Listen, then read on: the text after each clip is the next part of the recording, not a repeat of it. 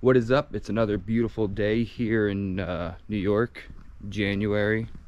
I say that term loosely because it's cold out and there's snow on the ground, but you know, we make the most of it. So what do we have today? Well, we had some parts that came in for the F250. So I'm going to show you a few of those parts. Not everything is in yet, but I want to show you guys what I got so far, and I also want to tell you what else is on the way.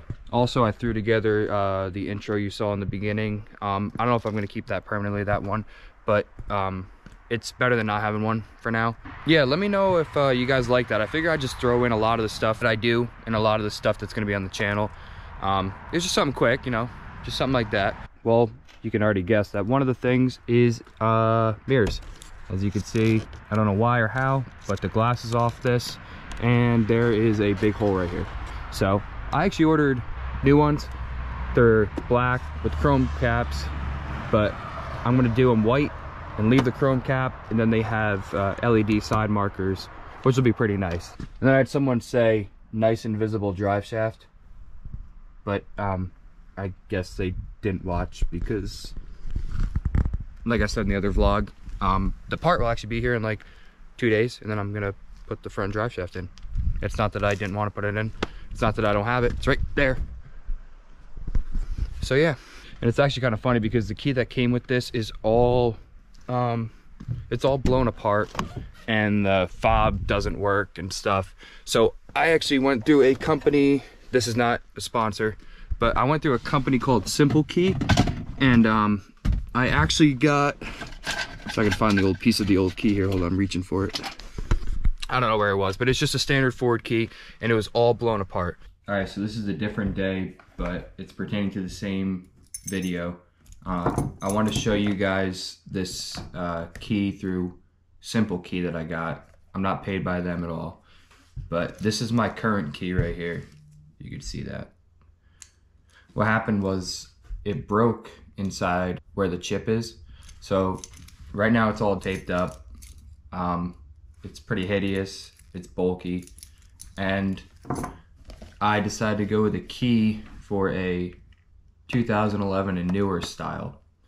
So my only worry is I hope that this style key and the chip inside of it will work with the older style ignition and the older style key. So when I was looking for a new key, I could have just bought this one, which doesn't have any buttons on it. It's just the older style, so it has the Ford logo, and then it has a fob that hangs off it. But I wanted the newer style like I had on my 6.7, where the buttons are built in, and that's what this style key is for.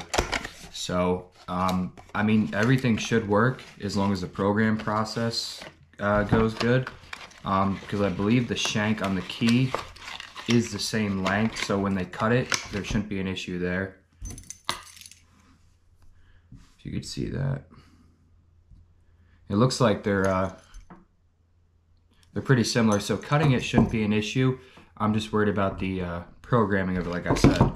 But this company actually, they send you everything you need to program the key to your vehicle, so you don't have to go to the dealership and spend all the money.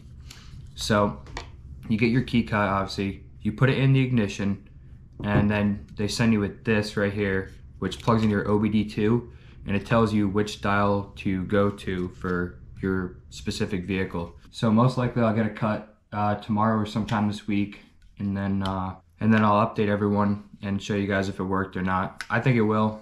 I don't see why it wouldn't, but this is just a nice little modern touch on an older vehicle to, you know, try to modernize it a little bit. Something else I ordered for the inside is actually one of those stitch kits for the steering wheels. So that'll be pretty interesting and fun to put on here. It's leather that you stitch around and get rid of all this wear. Well, it'll cover it up at least, is what I'm getting at. Oh, and another big thing that I got for this that I'm going to attempt, which could go either good or bad. I think I'll be fine with it though, because I detail cars, I know how to polish. But I ordered a polisher with compound and everything to try to get these to shine back up again. Gorgeous wheels, I want to keep them nice, but like I said, as you could see, they do show that they could use a real good cleaning.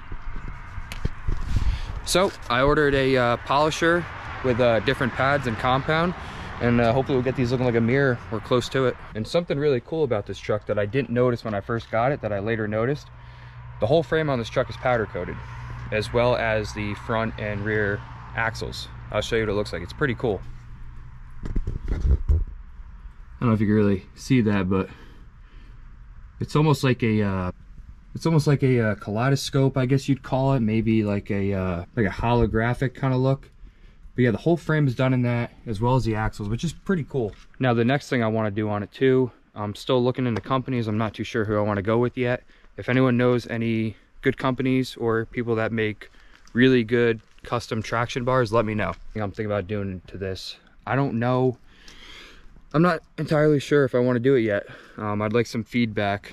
I don't know if anyone has ever seen it, but I want to put a 2020 to 2022 front bumper on this.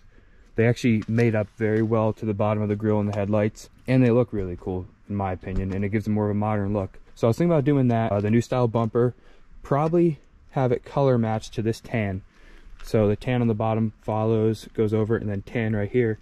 And then I was thinking about an FX4 grille. I'd want to do one of them in white. So I was thinking a white grille with a tan bumper. But yeah, any input's appreciated. I think it'd look pretty cool, but let me know what you guys think. I also got a puppy, but he's a little baby Australian Shepherd. This is his cage. Hi, buddy. Hi. You gonna rip a face? He's a 3-month-old Australian Shepherd. He's pretty wild. His name's Tucker. Hi, buddy. We took him down to Tractor Supply and got him a cute little new collar and a leash. Trying to get him more, you know, acquainted with people and everything. I also just put the 6.4 on the road, but I'm not driving until the salt's gone. So when I first got the truck, Allie tried jumping in and she couldn't. She was a little upset she didn't make the cut, so we're gonna watch her jump in the truck again and see if she can get it first try. Oh boy, the run up. See, now I you got it first try? It's still a leap though. Here, I'll try it now. I think you do it better than me. Ready? Tyler says I cave in the seat when I do it, so I don't want to kick anything though. Because this is weird for me, because I'm used to going to the other side. I don't want to. Would you grab the handle? Come on, you got it. Or did you grab onto the?